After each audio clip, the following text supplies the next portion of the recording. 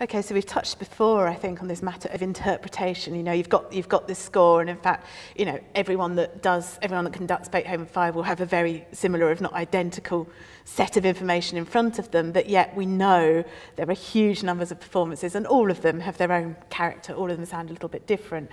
How do you make something that's so established and so well known, sort of fresh and new and exciting? Exciting for sure, one hopes.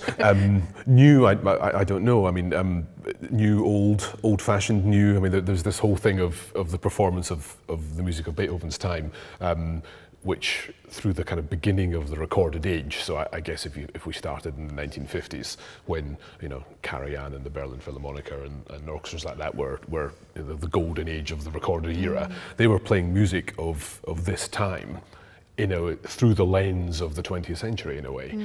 There was then the historically informed performance music, otherwise known as hip, which kind of tried to recreate the way that the music would have been played in Beethoven's time.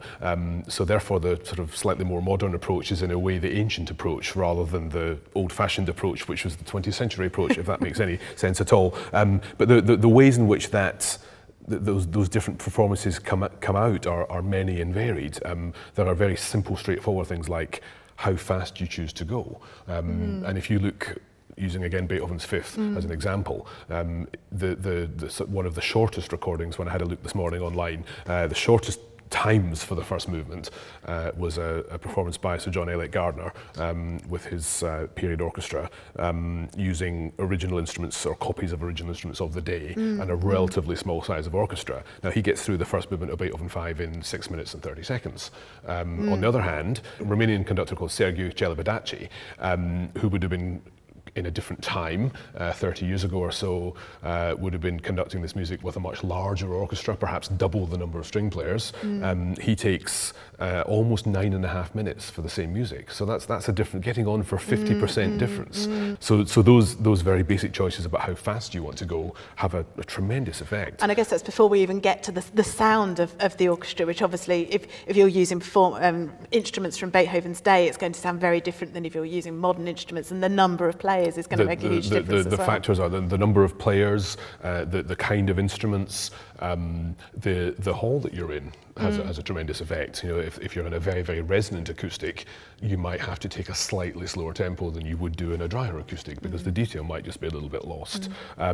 Every orchestra will have its own history of playing a certain piece. The string players would perhaps use different bowings than they would do. They would be changing from ups to downs at different times from what a different orchestra might do, and that would all affect the performance. And that's really why, you know, you can attend as many live performances of Beethoven 5 as you like, and every one would be different, and every one would appeal to different people in different ways, I suppose. Yeah, absolutely. And that's a little bit the same, to come back to the conductor's role in that, of our sort of overview of the whole process, and you know what an orchestra wants is a vision from a conductor. You know, you have 80, 90, 100 incredibly talented, professional, opinionated people in front of you. You know, there's absolutely no way that everyone is going to agree with every decision you take, but as long as there's a decision, they'll go with you. Yeah. And some of them might really like it, some of them might be a little bit ambivalent about it, and some of them might actually actively dislike some of your decisions.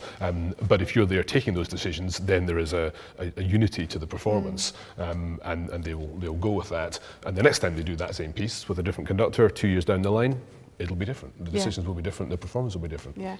So I think it's just really, really worth thinking about, isn't it, that everyone is essentially working from that same text, but the music itself, you know, it's a starting point. And if it was absolutely possible to express everything about the music on the printed page, nobody would ever need to perform it. So it's in the same way as the for a theatre show, you know, in the same way as they have the words written out on the page, and that's how they learn the words. That's only the starting point. They then go off and interpret how to do that, and how the different characters interact with each other, and who stands at the front of the stage and who speaks a little bit louder at a certain point.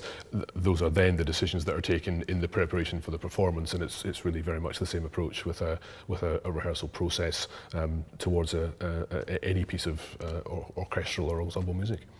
That's great. Thank you very much, Mark. Thank you.